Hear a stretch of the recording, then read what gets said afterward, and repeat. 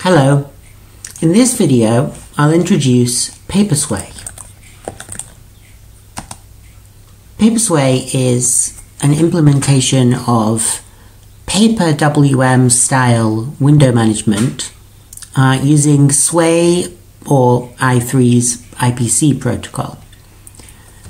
The idea is that we can enjoy PaperWM-style window management without having to use GNOME.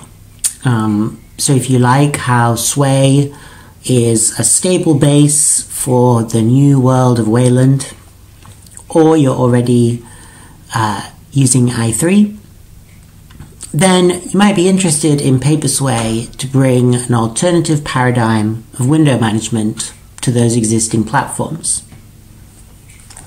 Let me demonstrate. We've got two windows here, and conceptually in papersway, all the windows on a workspace are in a row. So if we open a third window here, my home directory and a file manager, this is now the third window. You can see here at the bottom, the second and the third windows are visible.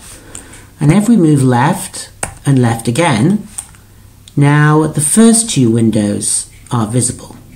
First two windows of the three. So we can move along the row. If we add another window, let's just open an Emacs frame here. So now we have four windows in a row. And we can reorder them, perhaps we want to work with the Emacs frame alongside the browser. So we can move it to the left. And now in the order of windows, we have browser, Emacs, terminal, file manager. We can move along like this. And that's the majority of the functionality, really. It's designed that as you open and close windows, the row will rearrange itself in a way that's easy to work with. So here we're working with the browser and with Emacs, and suppose that, we need to open a terminal and we quickly run some command that's relevant to what we're doing. We're done with that, and we close the terminal, and we're back to where we were. Or over here, we're working with Emacs. We need to open another file manager instance. We check something out. We close the file manager, and we're back to where we were. So it facilitates opening and closing lots of windows, which is something that one typically does if you're already using a tiling window manager. And then something that we're doing here is we're hacking into the human mind's great ability to do spatial reasoning and remember where things are in relation to other things. So as we pop up a window here, we do some work, whatever we need to do, we close it again. Our mind keeps track, naturally, of the relative position of these four windows and how, if I need to go back to my file manager, I need to go right, and if I want to go back to my browser, I need to go left, and etc., etc. It's a pretty cool model. We support multiple workspaces. There's convenient commands for that. So if we suppose that we realize that we need to take our browser into a new section of work, so we can do this. And now, as you can see, workspace 2 was renamed to workspace 3 to get it out of the way, right? And then workspace 2 is now occupied by this browser window. If we go back to workspace 1, we have the same arrangement of windows, Emacs, terminal, file manager as before. And now over on workspace 2, we just have Firefox. Open a terminal, open Emacs, and see we've got a row immediately being established.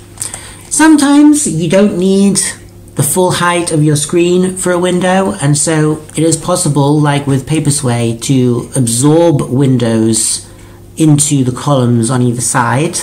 So if we do an absorb to the right here, the Emacs window that was to the right is implicitly pulled into this column. So we now have two windows.